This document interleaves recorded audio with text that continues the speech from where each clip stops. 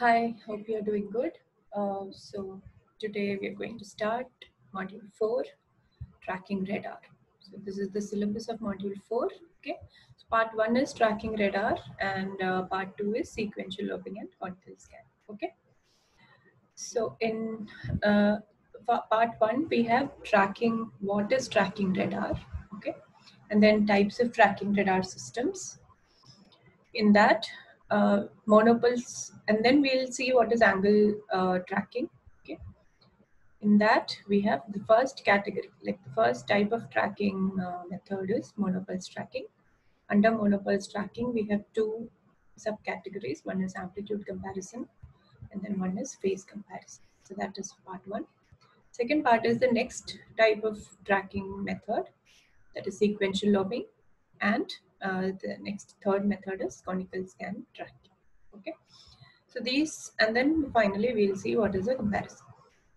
So this is a very interesting module, and then it's not like too lengthy, and you don't have many derivations and all of these in this module. Okay, and then another good thing is it is only part chapters 1, 2, 3 of the fourth chapter.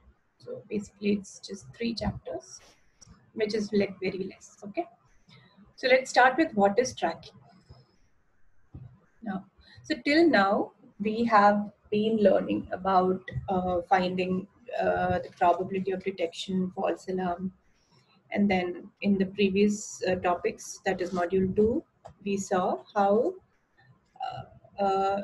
range can be found out, right? So basically we were targeting on predicting the target, detecting the target, sorry. So detecting where the target is present, right? So apart from that, we were not finding anything else, right? And another disadvantage of continuous wave radar and all was it just gives the information of FD, that is Doppler frequency, but nothing about what is the range, right? So we were not finding what is the range. Okay, so now tracking radar is something which measures the coordinates of the targets, that is coordinates in the sense the location of the target. So the location comprises two angles. So one is azimuth angle and one is elevation angle. Okay, so these two angles has to be found out. Other thing is it has to provide the data which may be used to determine the target path. That is the trajectory of the target. That is axis, right? So and the major thing is with all these information, it should also predict its future information. So it should keep the target in track all the time so that the future position is predicted. So this is what a tracking radar should do. So the definition is the radar which is used to track the path of one or more targets, not just one, right? Can track many targets, is known as tracking radar. So in general, it performs the following functions. So what all are the functions? We just discussed about it. So these things itself, I'll just put it as points. So one is target detection, which we have been talking about in the previous modules, right? So probability of detection, so probability of false alarm. So all these we have been discussing. So this is what we already know. Apart from target detection, it should find range of the target, and then it should find the elevation at azimuth angle. Range of the target will give you what is the distance from the radar to the target. Elevation and azimuth angles is nothing but the coordinates of the target. So it will give you the location of the target, right? And then finally find the Doppler frequency shift also, correct? So that you know it is coming towards you or away from you, or which inclination and so on. And yeah, so this, as I said, radar should always continue to observe the target over time. So it should keep track of this target so that it gets the target's trajectory and then hence predict its position in the future also. Okay, so this is what a basic tracking radar should do, and what is the definition of tracking radar. Now this is a block diagram which I've got. It is not there in the syllabus. You don't have to learn this block diagram. Okay, so this is just for you to understand where exactly this tracking would come into picture. So this is something which you are aware of, that is the target. and the antenna, right? Now this is the transmitting part, and then the receiver is put into one block, which you all know that will be comprising of the LNA mixer, IF stage, the envelope detector, everything. And then if you want to digitize the signal, you have to keep a AD converter, and then the signal processing part where you do the Doppler processing for FT. And then you will have the detection process. Here comes the tracking part. So parameter estimation and tracking. So maybe you still have doubts what exactly this block will do. So let's go into deep. So this whole module is based on this part. Okay, so this lecture. So this part. Okay, so we're talking about tracking, which is outside these. Fine. So this is what a basic antenna would do, radar. So this, whatever you say, is what it is. It is the radiation pattern. So radiation pattern of a directive antenna, but then all the antennas are not ideal. It has side lobes, right? So these are the side lobes. So this is the target. So this is just one beam, okay? So this one beam is completely directed towards our target. And now whatever you see here are the various things which could be predicted. But then our module is focusing on these three things, okay? So it's basically finding the location. So location in the sense it should find azimuth angle, elevation angle, and range. Now you might have still doubts on what is these two angles. We have studied about these two in our previous semester antennas, right? The theta and phi part. So I'll just give you a brief on these two again. Range you already know, it is the distance from this to this, right? It is also called as slant range. Okay, the distance from the transmitting radar and to the target. These things we are not focusing on this module, so we will be focusing on this: how to find the location, azimuth elevation, and the range. Okay, so this is basically what a antenna would do. Now this is a picture where you'll clear your doubts about the elevation and the azimuth angle. So this three dimensions you are aware of, correct? So this is X, Y, and Z. This is the rectangular coordinate system. Basically, we convert this to spherical coordinate system when we come to the analysis of antennas. So in that case, we have R, theta, phi, correct? So if this is the point of observation, imagine this is the point of observation. In that case, this becomes R. So from the 0, 0, 0 position to, that is midpoint. So this is where usually the antennas would be kept, correct? The assumption is the antenna is at the midpoint, middle of the center of the coordinate system. So 0, 0, 0. So from here, this is the antenna position. So from here to this point, so this distance is nothing but your R, which is the range. Now this axis, that is Z axis, this is the axis. If suppose you imagine a dipole antenna, it would be kept in this axis, correct? Like this, centered at this point. So this axis is 0 degree for elevation, that is theta equal to 0, right? So this angle is elevation angle. So from here till towards your direction of trajectory of the target, right, axis.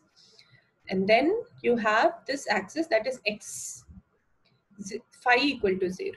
So this is azimuth angle. So when you project this towards XY plane, and then you join the center, the angle from this x-axis, that is phi equal to 0, towards this point, this angle will be your azimuth angle.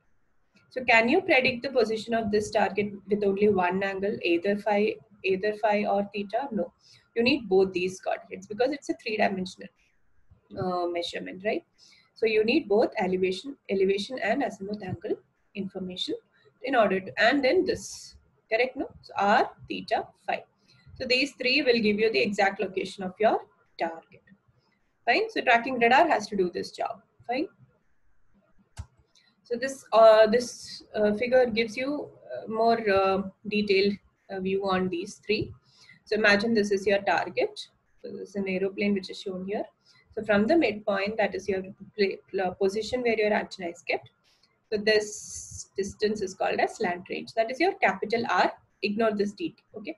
So this is nothing but your capital R.